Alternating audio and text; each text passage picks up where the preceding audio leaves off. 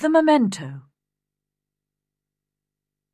The window of Miss Darmonde's room looked out onto Broadway and its theatres. But Lynette Darmonde turned her chair round and sat with her back to Broadway.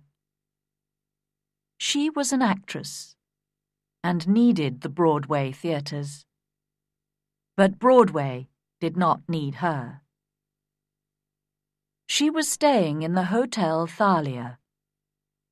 Actors go there to rest for the summer and then try to get work for the autumn when the little theatres open again.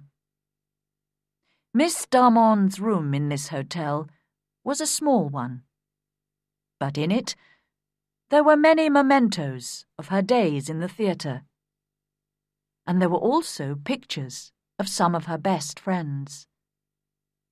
She looked at one of these pictures now and smiled at it. "I'd like to know where Lee is now," she said to herself. She was looking at a picture of Miss Rosalie Ray, a very beautiful young woman.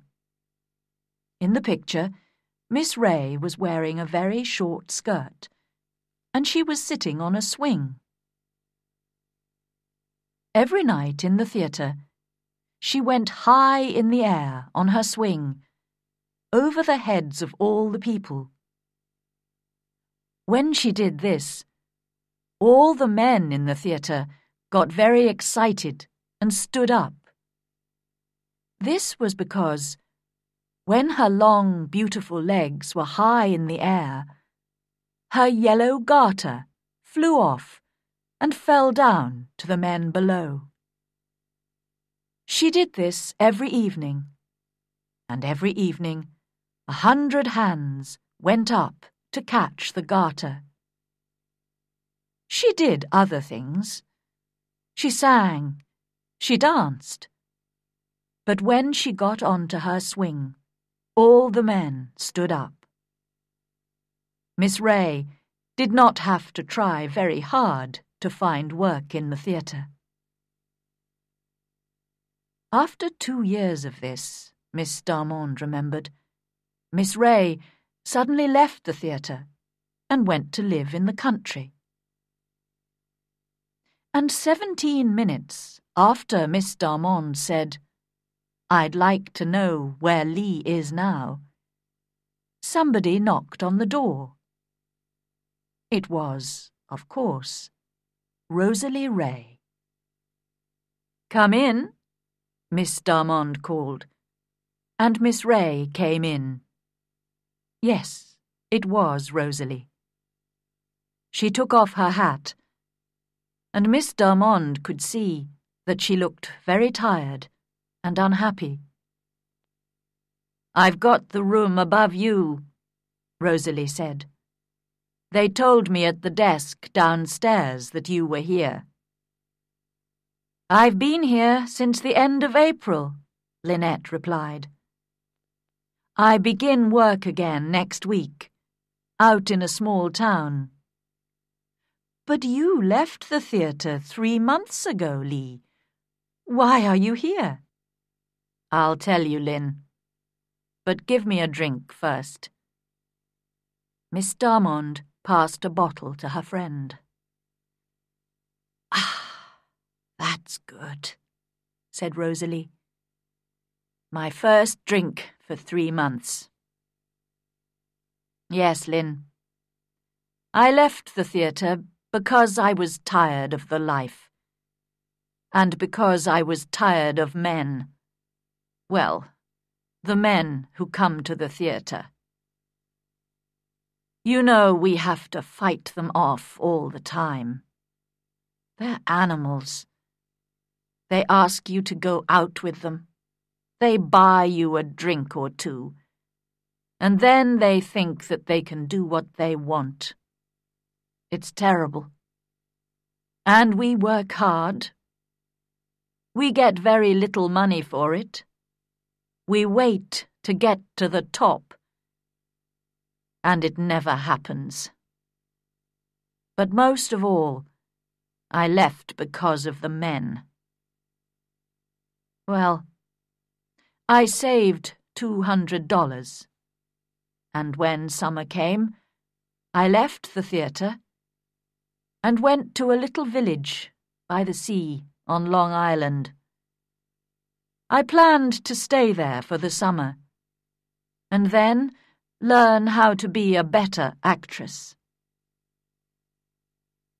But there was another person who was staying in the same house.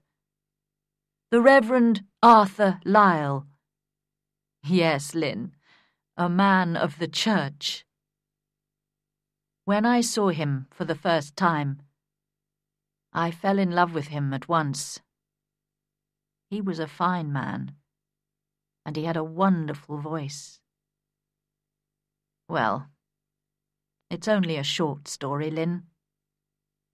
A month later, we decided to marry. We planned to live in a little house near the church, with lots of flowers and animals. No, I didn't tell him that I was an actress. I wanted to forget it and to put that life behind me. Oh, I was happy. I went to church. I helped the women in the village.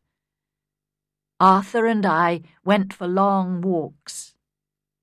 And that little village was the best place in the world. I wanted to live there forever. But one morning, the old woman who worked in the house began to talk about Arthur. She thought that he was wonderful too.